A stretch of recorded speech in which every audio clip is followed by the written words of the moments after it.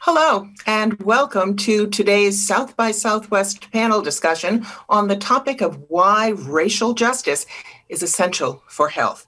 My name is Jacqueline Adams. I'm your moderator for today's session, and I'm joined by three extraordinary experts. By way of introductions, I am a recovering journalist, having spent more than 2 decades as a CBS News correspondent. I just co-authored a book called A Blessing: Women of Color Teaming Up to Lead, Empower, and Thrive. And I write a twice-monthly column for the Christian Science Monitor. I have an MBA from Harvard and an insatiable curiosity about information, especially when it comes to people of color. And where health is concerned, the data and the history for Black and BIPOC people paint a troublesome picture. A picture that author Nicole Hannah-Jones recently called a network of disadvantages. I'm going to give you just a few facts that were presented at a 2019 conference at Harvard's T.H. Chan School of Public Health called 400 Years of Inequity. And I used some of this data in my book. African American women are 3 to 4 times more likely to die in childbirth than white women. A Black woman with an advanced degree is likelier to lose her baby than a white woman with just an 8th grade education. Even worse, certain stereotypes from slavery times have endured to the present. Notably, the idea that Black people do not feel pain in the same way that whites do. And this notion was used to justify whipping and other forms of abuse. Some old myths and misconceptions persist, such as that Black bodies have fewer nerve endings than white bodies, that Black skin is thicker than white skin. Well, how silly, how ridiculous, you might say. And yet, a 2016 survey in the Proceedings of the National Academy of Sciences of white medical students and residents found that half of the respondents still believe and act on these inaccurate beliefs. We don't need to go back to 2016 or 2019. On March 1st of this year, the Centers for Disease Control reported that in Arizona, 13% of coronavirus vaccinations have gone to Hispanic people, while they account for 36% of the cases, 31% of the deaths, and 32% of the total population in that state. Similarly, in Maryland, Black people have received just 17% of vaccinations, while they make up 33% of the cases, 35% of the deaths, and 30% of the total population in that state. Now, these facts kind of make you go, We're going to try to dig down and find, hopefully, a little bit of good news with our 3 esteemed panelists. And so you're prepared. I will introduce each panelist before I ask hims and her a few questions. First up, we have Dr. Harold L. Paz. Dr. Paz is the Executive Vice President and Chancellor for Health Affairs at The Ohio State University. And he's the Chief Executive Officer of the Ohio State Wexner Medical Center. At Ohio State, Dr. Paz leads all 7 health science colleges, and he serves as CEO of the $4 billion Wexner Medical Center enterprise. In that role, he oversees 7 hospitals, a nationally ranked college of medicine, more than 20 research institutes, multiple ambulatory sites, and accountable care organization, and a health plan. What a list. Now, speaking personally, I have especially warm feelings about Ohio State. My maternal grandfather earned his Doctor of Veterinary Medicine degree there, probably in the early 1900s. And that knowledge has made me want to visit your campus, Dr. Paz. Let's start with a question about something really extraordinary that you have done on your campus. Just a few days ago, I read in the New York Times an opinion writer who's a public health researcher at Brown University called for the Department of Health and Human Services, the federal department, to declare racism a public health emergency. And yet last June, you were ahead of this curve and you declared racism a social determinant of health. As the CEO of a major academic health center, why did you find it important to call out racism in this way? Yeah, thank you, Jacqueline. And this is an area that is an enormous priority for us. And let me give you some of the background as to why.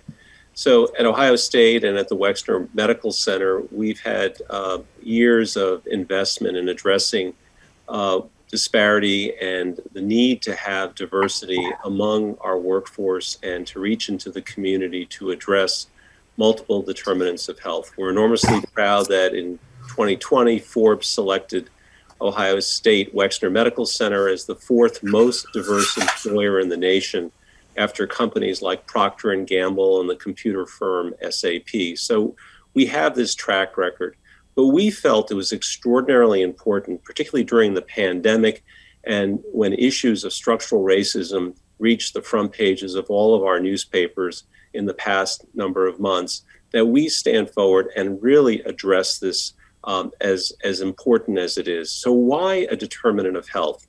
Well, it starts with an understanding of determinants of health. There are really two measures that look at populations and look at health effects. So one is, do people die a premature death? It's extraordinarily important, and it's very measurable and very tragic when anyone does die a premature death.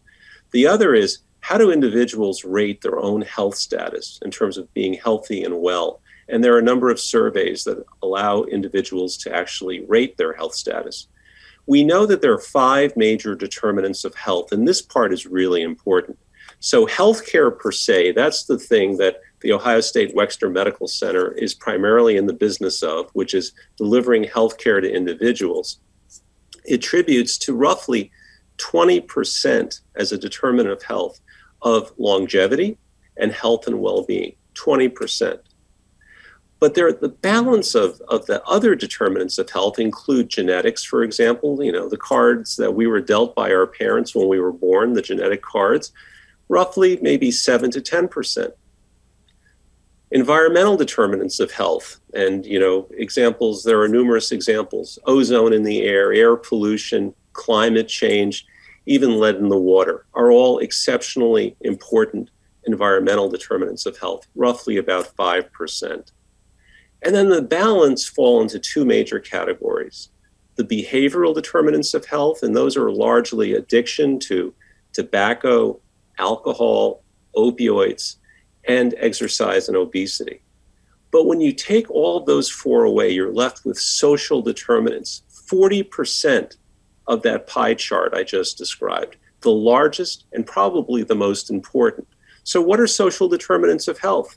Transportation, housing, food insecurity, poverty, crime, and we believe racism. Racism is an extraordinarily important social determinant of health for those that face racism and discrimination. There is ample evidence that being in an environment where one is the recipient of prejudice and racism causes oxidative stress, greater likelihood of having a coronary event, poorer wound healing, obesity. These are health effects that emanate from a social determinant, just like food insecurity, housing, poverty, a lack of education, challenges in getting access to transportation. And we think for minority communities, primarily Black Americans and Latinx Americans, this has an important effect that had to be described, particularly given the circumstances of the past year. And we know with regard to COVID-19 that the mortality rate for Black Americans is roughly twice that of white Americans. We know that for the Latinx population, more likely to become ill with COVID than for non-Hispanic whites. there is ample evidence to look at that. And specifically, when you look at age groups that take out the elderly, which is where the predominance of deaths among white Americans occur, and you look at the group between 45 and 55 and compare whites to Black Americans, there are very significant differences. The data that you just reported about the COVID deaths was a part of the CDC data that I read at the beginning. I just wanted to ask about the National Academy of Sciences data that I read when we began. And it talked about the bias that is in half of the medical students. Among your determinants, have you or can you unteach bias among the medical students? It is exceptionally important to begin in the educational program and process to address racism and to create opportunities to address it. And so at the Ohio State Wexner Medical Center, we have launched an anti-racism action plan focused on our most vulnerable populations. It's a collaborative effort across the Wexner Medical Center and all 7 of our health science colleges. And I'll just mention that our 7 health sciences colleges that run everything from veterinary medicine, which you mentioned a few minutes ago, to dentistry, optometry, public health, of course, nursing and medicine, have 10,000 students on a single campus. It's an extraordinary opportunity to create these programs and then initiate them. And our focus is on elevating our commitment to anti-racism, to engage and equip our faculty, our staff, and our students and other learners, also patients and our communities about the importance of engaging this, and then to empower faculty, staff, and students with ways to have an impact, but ultimately to evaluate that impact. We believe that it's exceptionally important to continue to evaluate the impact of these programs beginning in the curriculum and all the way through. This year, we launched an initiative across the 7 health science colleges, our School of Allied Health, as well as the College of Social Work, to create an educational program of interprofessional education as we address racism, including service learning, because we believe that opportunities for service learning working in the community are one of the best ways that we can think of to engage our students in the curriculum to address these issues. Just one more quick question before I move on to Dr. Frederick. How are you leveling the playing field so that your Black and Latinx medical students, your BIPOC medical students, can succeed in their educations and subsequent careers? Well, first and foremost, it's about making sure that we have an exceptionally diverse student body. And I'm enormously proud of the progress that's been made here at Ohio State. For example, in our College of Medicine, since 2013, minority medical school representation jumped from 13% to 26% of our incoming students in 2019. We're ranked 4th in the nation in terms of the number of underrepresented minority students. Now, you'd say, the solution is really simple. Just offer more acceptances to minority students, and you will have created greater diversity. We know that just offering acceptances will not get you there. It's the students that choose to come to your institution after they're accepted that it really makes the difference. It's how many matriculate, not how many are offered acceptances. And in order to achieve high rates of matriculation for minority students, you have to have a culture within the institution that's welcoming, that is attractive, that engages students and retains students. That takes years to develop, but it requires leadership and it requires investment and the full participation of faculty and staff. At Harvard Business School, the students, the current students, say that they have increased the yield of the accepted students by, I love this phrase, embracing them with love. Thank you so much, Dr. Potts. I'm going to move on to Dr. Frederick, and we'll come back to you in a few minutes. Our next panelist is Dr. Wayne Frederick, who is the president of Howard University, the nation's most prestigious historically Black college and one of 4 medical schools among the HBCUs. Dr. Frederick also serves as the chair of surgery at Howard's Medical School. Having received his bachelor's degree and his MD at the tender age of 22, both at Howard University, Dr. Frederick conducted postdoctoral research and surgical oncology fellowships at the University of Texas MD Anderson Cancer Center, and he was then appointed Associate Director of the Cancer Center at the University of Connecticut. As we say, Dr. Frederick is lettered up. I had not met Dr. Frederick before today, but again, I do have a personal connection to him. My co-author, Bonita Stewart, is a proud Howard alumna, and Dr. Frederick very graciously provided a blurb for our book, and he wrote, "The original research offers a fresh new look at how American competitiveness depends on the robust inclusion of women of color." Hear, hear. Now I have a chance to say thank you to Dr. Frederick in person.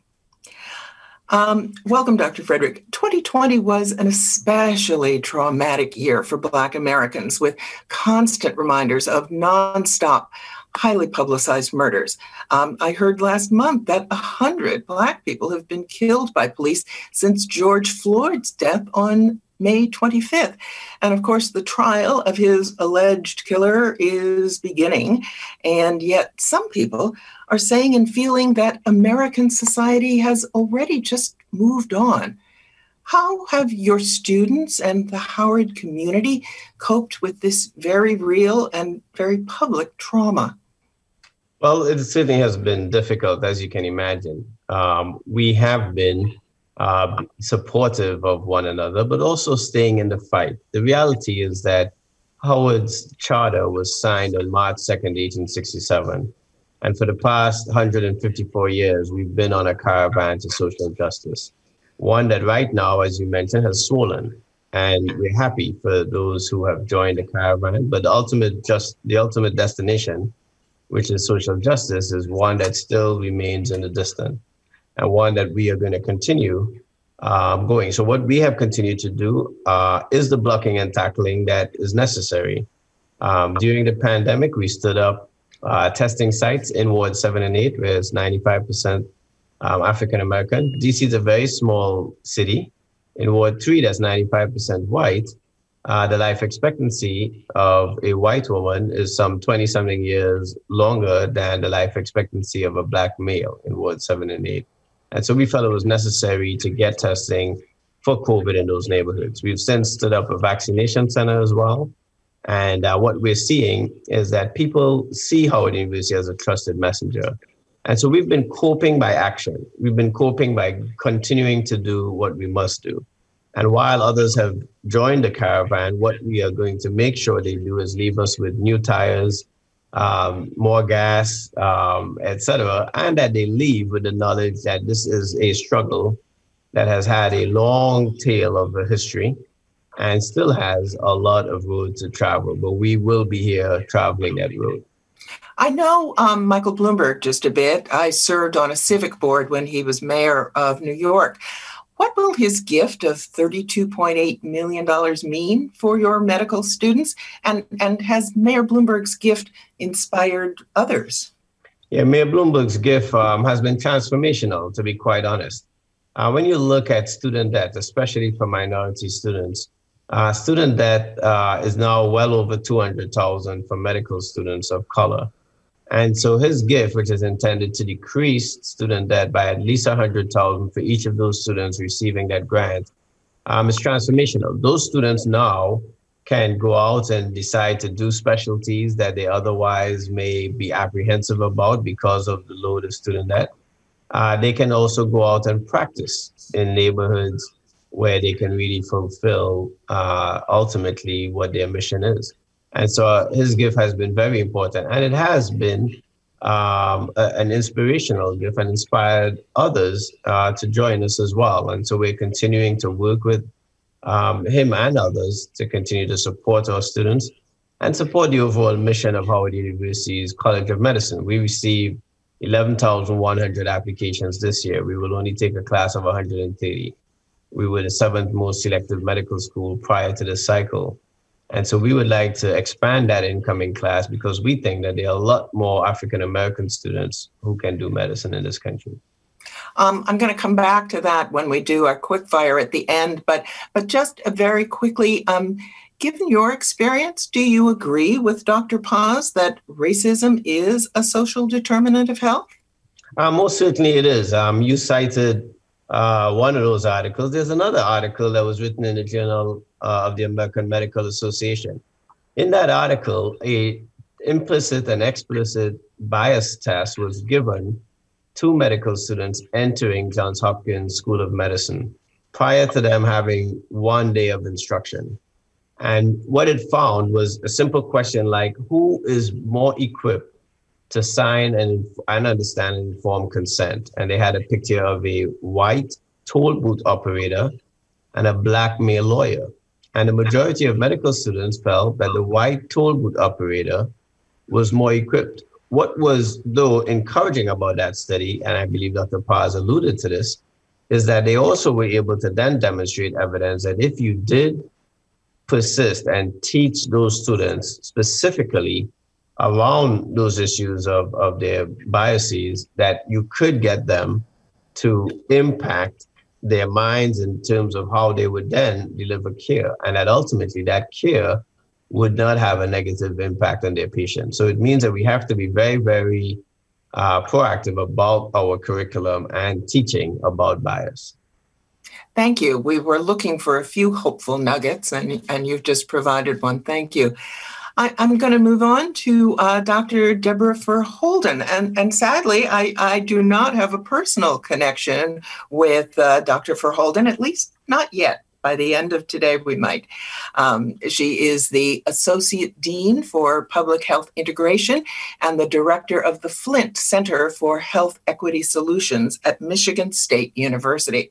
Her Flint Center is funded by the National Institute on Minority Health and Health Disparities. She's an epidemiologist and a classically trained public health professional. She focuses on drug and alcohol dependence, epidemiology, psychiatric epidemiology, and prevention science. Welcome, Dr. Verholden. Let's start with the same question that I've asked the two gentlemen. Do you agree with Dr. Paz that racism is a social determinant of health? And if so, has your Center for Health Equity Solutions developed any specific strategies for combating structural racism that could be adapted across the country? Yes, it just warms my heart, because there's a lot of us who've been crying out. And people often will talk about race as a social determinant of health. Race is not a social determinant of health. There's nothing unique or special or biologically determining that, that would have race predict health outcomes. It is, in fact, what race gives way to. Race gives way to racism. Racism shapes how you see yourself and how others see you. Racism operates at multiple levels. It's both institutionalized, it's personally mediated, it's internalized. Racism is causally linked to opportunity and access.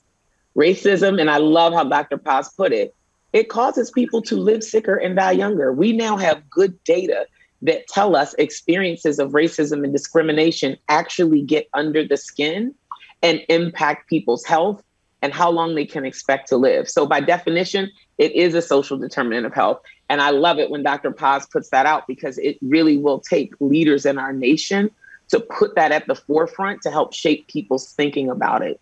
And more importantly, why it's important to view it through that lens is because you can't change your race, and most of us wouldn't want to. I'm proud of my African American heritage, but we can change racism.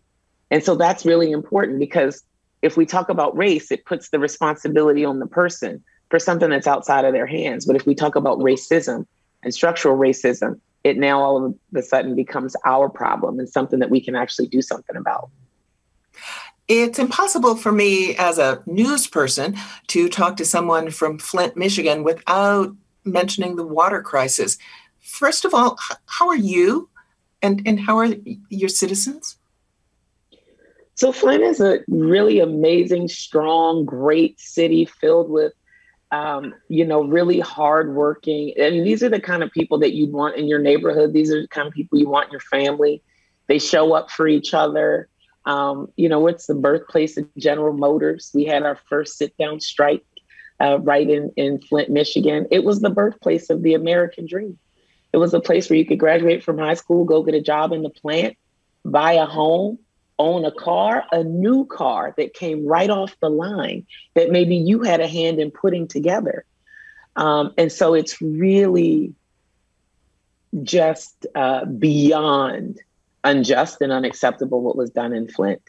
The whole entire city was poisoned. We talk about it as an environmental justice or environmental racism, but I don't want to soften it. I want people to understand that an entire city of really amazing people were poisoned. So how are we doing? We're still dealing with the stress and trauma of that experience because we are mighty strong, resilient people. You've seen just the power of a strong spirit.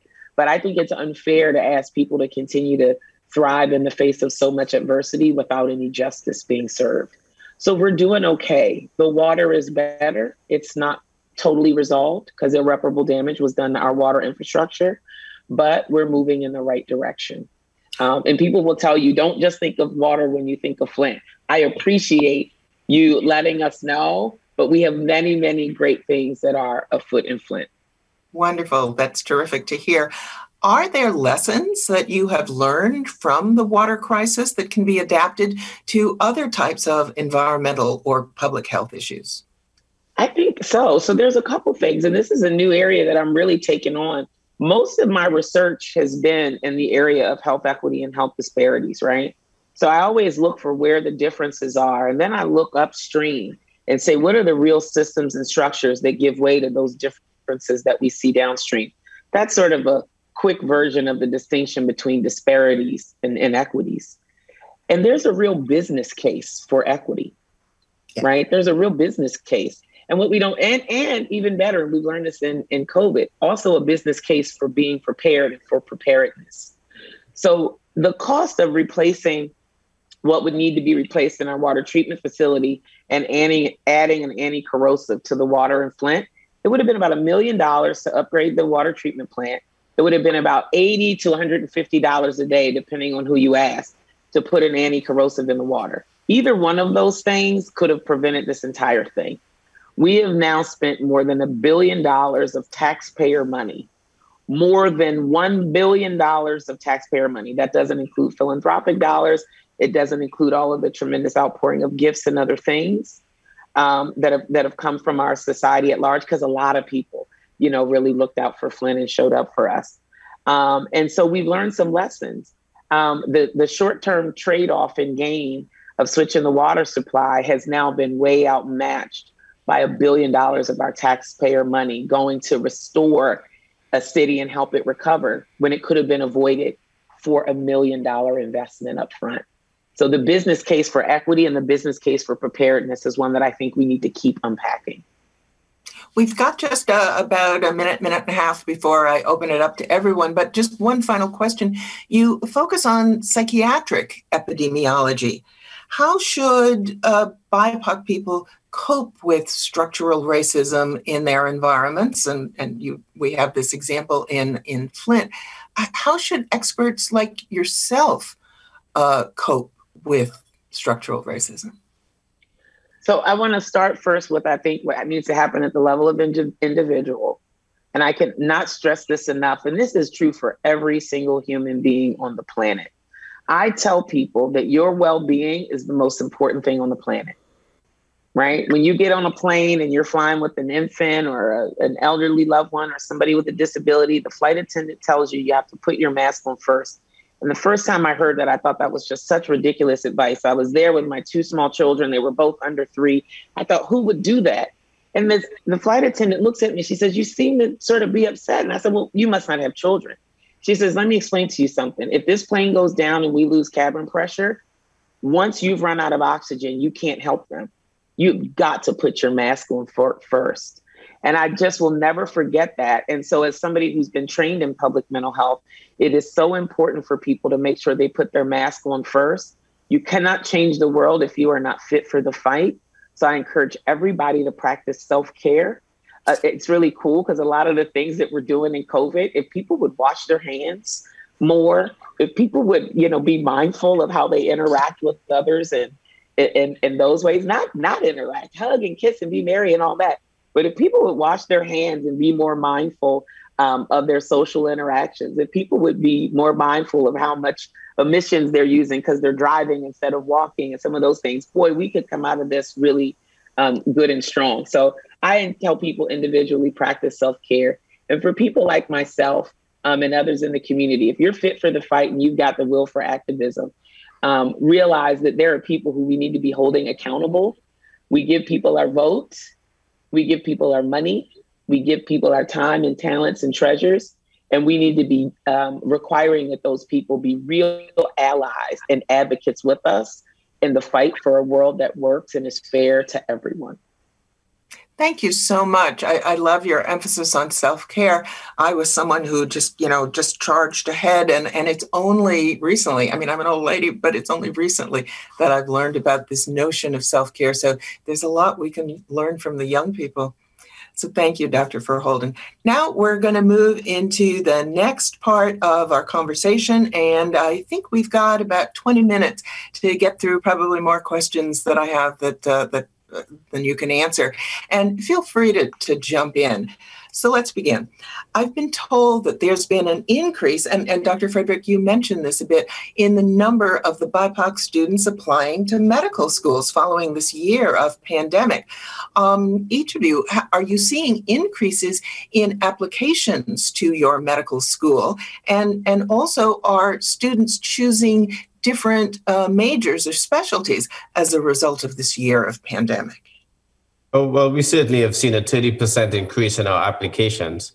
However, I'm still concerned because in 1978, there were more African-American males in this country who applied to and subsequently matriculated into our medical schools than in 2015. So this increase is not just welcome, it's bringing us back to a baseline that's decades behind. And so we have to go above that, above that to get there. The other thing I would say that's concerning is that Howard University still sends more African Americans to medical school than any other institution in this country and has produced more Black physicians than any other single institution. Those two factors, while we are proud of that, it again means that we're carrying an unusual burden for a country of 300 million people with an entire student body, all 13 schools and colleges of 10,000 students. Those numbers are dire. And it means that we must double our efforts around this because we do have a national crisis around this issue. Dr. Paz? We're seeing an increase as well at Ohio State in terms of applicants to medical school from underrepresented minority students. I think nationally, actually, the number is 17% as an increase overall in applications. So it's as President Frederick said, very promising, but we need to do more, and we need to make sure that we're successful in not only, as I said, getting in applications, but matriculating students. In terms of residency programs, we're seeing that two programs in particular, anesthesia and emergency medicine, are successful in recruiting into their residencies underrepresented minority students. We're delighted to see that, but we want to see more students go into primary care because of the enormous need that exists to serve local communities. And we think this is a very important opportunity, as is mental health services, areas like psychiatry, for example, enormously important. The fact of the matter is there's so much left to do that progress in any direction, in any discipline, I would say is enormous progress, but there are areas that we definitely want to emphasize. Dr. Verholden, we know that COVID-19 is impacting the BIPOC populations at a disproportionately higher rate. We've discussed that all through our time together. But I'm told that Michigan is making strides in closing that gap. What is Michigan doing that others could and should be? Yeah, so I sit on our Michigan coronavirus task force, and we also have a local task force. I think the thing that we realized is that we couldn't deal with this at the level of individual, and that the interventions would actually have to match the level of the problem. So initially when COVID came out, they tried to explain away, and I say, this happened in mainstream media. We even had some people, well-meaning health professionals, try to explain away the differences because of pre-existing health conditions. And later we find out that only actually accounted for about 10 to 15% of the excess deaths. It doesn't really explain how one would be more likely to become a case. So in Michigan, for example, and this is true all over the country, what we found is that a lot of people of color were just more likely to have to be engaged and out in the workforce, less likely to have a job where they could just shelter in place and switch over to Zoom, more likely to have to scramble to make ends meet, less likely to be insured, even coming into COVID. So then, initially when we had things like testing, you needed a primary care physician prescription, you needed a car, you needed all these things. And so we started to really deal with the cracks in our system of care, and we implemented solutions that match the actual problems. So barrier-free community testing, enhanced unemployment, a federal program that the state began to supplement. We matched the solutions to the level of the problem. And lo and behold, within about 5-6 months, we closed that gap in COVID cases and deaths. I think we're the only state that I know of who can say that we did that. And that gap remains closed. And so the one thing I will stress, though, is if we take our foot off the gas, there would be no reason to expect that we wouldn't revert right back to that. And it is truly my hope that what we've learned in this pandemic about really addressing these social and structural and political determinants of health, that we bring that same sense of urgency, that same warp speed to solving the problems of health disparities and health inequities that predated COVID and will likely outlive COVID. Right. When we began, I read the stats about the deficits in the distribution of coronavirus vaccines among Black and Hispanic people in Arizona and Maryland. What about the disparity in Ohio or Washington, D.C.? And it sounds as if you've sort of closed that gap or taken steps in Michigan. That's a great question. And we've certainly identified opportunities there as well. And the steps we're taking are including opening up a vaccine site in our Near East community at Ohio State Hospital East, because we know that if we can open vaccine centers in the middle of communities that are underserved and predominantly minority, we have a better chance of broadening the distribution of vaccines. We're also asking our health science students to go into the local communities and to work with individuals, but also with community organizations to address vaccine hesitancy. We think that's enormously important. A lot of the opportunities we have around building trust in local communities and making it available. One of the things we did early on in the pandemic was to go into local communities with what we called COVID care kits, and that included masks and hand sanitizer and information about how to protect oneself from COVID. So it's this ongoing initiative to work in local communities, in the minority communities, underserved communities, building trust and offering resources. Vaccine is one part, but COVID testing is another, opening a COVID testing site in the middle of those communities. And again, it's built on other initiatives. These things can't be a one and done. You can't just start it last month and hope you're going to have a deep and long-lasting impact. We've had programs here like our Moms to Be program that address early infant mortality that have been going on for almost a decade. Community health workers going into our minority communities, 8 different parts of the greater Columbus area to address early infant mortality, which is an enormous challenge in this state, and identifying ways that moms can prevent early infant mortality by supporting them with everything from cribs to nutrition. These are relatively simple things to do unless they're not accessible to you. And if they're not accessible to you, they're not simple. But when you have a health system of this size with these resources and 10,000 students that really do want to engage, these are the opportunities that we believe are our responsibility to undertake. We've got only about 5 minutes left, and I want to get into one more big topic and have all of you address it. You're all academics. As I've mentioned, Harvard Business School is what I know. And in the wake of George Floyd's murder, a special racial justice task force was set up with 7 pillars and 7 to 10 new initiatives under each of the pillars. If the world had never seen what happened to George Floyd, would we be even having these discussions about race today? are we experiencing just a moment that could end soon? And if it is, how can we, or even can we, implement enough changes quickly enough to radically alter a 400-year-old landscape? Dr. Frederick, do you want to start with that? Sure. Again, not an easy task. And I one of the things I hope we will always do is hold George Floyd's life in reverence, because the reality is that the murder of an African-American male cannot become a footnote in history. And unfortunately, we've been doing that for too long. And I think what we have to do is to elevate the sanctity of the humanity that's within these Black bodies. That's something that we have been glossing over for so long. And so I think a lot of what must happen and must change does involve major dialogue and sweeping changes, but it also involves the day-to-day changes that must occur.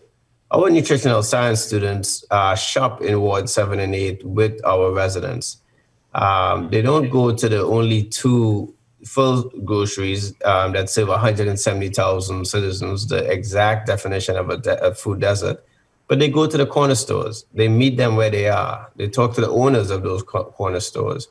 Because like everything else, as we start building out, we must attack these problems with some practical solutions. We have a professor that teaches a class in and out, where she takes students into the prison system so they understand the pipeline to prison. They understand the systemic nature of those things so that when they go back out, they must come back with an idea to solve it. But ultimately, we all have to be able to sit down and respect each other's humanity and attack that change. And that's what this is about. So whether it's in Flint, Michigan, whether it's George Floyd, Breonna Taylor, or whether it is that young middle schooler who is right now in one of our public schools being denied an opportunity to take an advanced class or encouraged, not having confidence instilled in them, that is something that we have to block and tackle on every single day. And I hope that all of us will actually recognize that we have a role to play and that we'll play that role to the best of our ability. Dr. Verholden, I can give you a minute. Big question. The challenges that we face and the solutions for them. And I was just really troubled by George Floyd. And I have been really moved by how eye-opening that was for so many people who didn't realize truly how unfair the world was. And if his death is not in vain, and if this pandemic and all the life that has been lost during this pandemic is not in vain, because it forced us all to stop and sit still and actually digest and process what the reality that we live in a world where we have placed a hierarchy on the value of human life. And people say Black lives matter because the reality of it is in this country, the value of a Black life is viewed as less than the value of a white life. And that's not a world that I want to live in and I want anybody to inherit. So I think this is a real opportunity for some truth telling and a real reckoning with the history of our past. It's a time for racial healing and an opportunity for transformation. And the work will go well beyond what we do right now. The real tell will be what happens in the years to come. Dr. Paz, you got the final word? Thank you. This pandemic has been tragic beyond belief, but it's also been transformational. And my hope is, and maybe this reflects the optimist I am by nature, that what we've seen in the past several months addressing issues of structural racism in this country and the attention that it's received and the initiatives that have resulted will be long lasting. I think the tragedy of all this would be that we pay attention to it now in this time, and then in a year or 3 years or 5 years, we totally forget about it and we regress to where we were before.